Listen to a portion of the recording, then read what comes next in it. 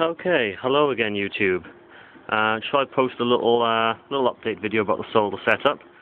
I'm using my new video phone, so I'm not sure how this is going to come out.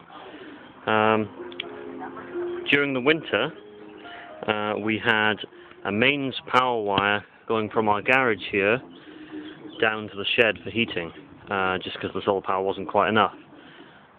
We've now reversed that, so we've now got power coming from the shed back up to the house. I don't have a grid tie inverter yet, so I can't actually plug it into the house circuit, so I've had to keep it separate. But right now, we've got our digital radio running on it.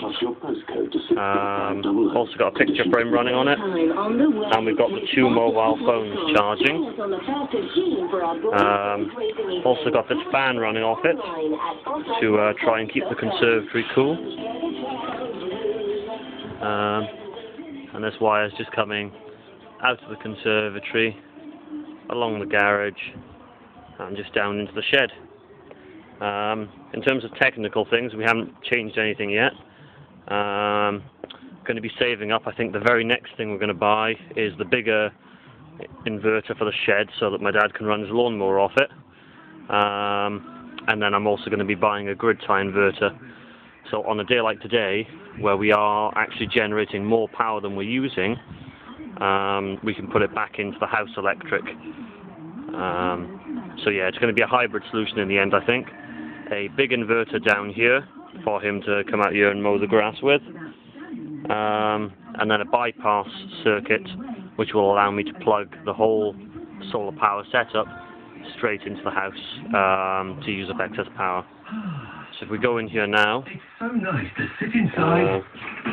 Got this radio on as well. I'll just turn that off for the moment.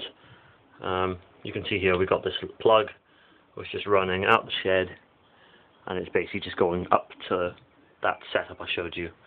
Now right now it's I think it's June the 2nd, and we're making, if you can see that, we're making about 80 watts on the panels, which isn't too bad.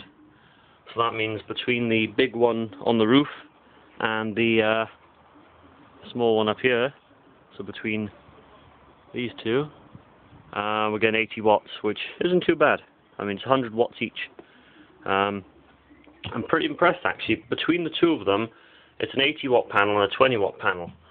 But if you watch this meter tick by, I've got it keeps track of the highest values it's seen, and the highest value it's seen was 109.7 watts. It ticked by just then. I'll let it just tick by one more time. You can see my lowest voltage. There you go, 109.7. So yeah, at the moment we're generating about 80 watts. With this stereo on and the one up there on, with the fan and everything else, we're pulling about 120 watts out of the system. But the thing is, we're only going to be in the house for a couple of hours today before we go out, so the system will easily recharge itself. So yeah, just a real quick update for you guys. Like I said, the very next step now, because we do need it, is a bigger inverter here, bigger than this one here, so that he can run his lawnmower off and use it in the garden. And then as a kind of separate project almost, from this point here, this is where the solar panels come in, I'm going to take two wires over here into a little switched junction box and into a grid tie inverter, and then similarly to this thing here, that's going to be plugging into the grid tie inverter and just going straight into the house wiring. So on a day like today, if we've got more power coming in than we're actually using, I can just come down to the shed, flick a switch, and all of the power from the panels, instead of just being wasted, it'll go into the grid tie inverter and then up and into the house nice and safely. So at the moment it's a little bit of a bodge just using an extension lead on a separate circuit, but hey, at the end of the day it's still free power.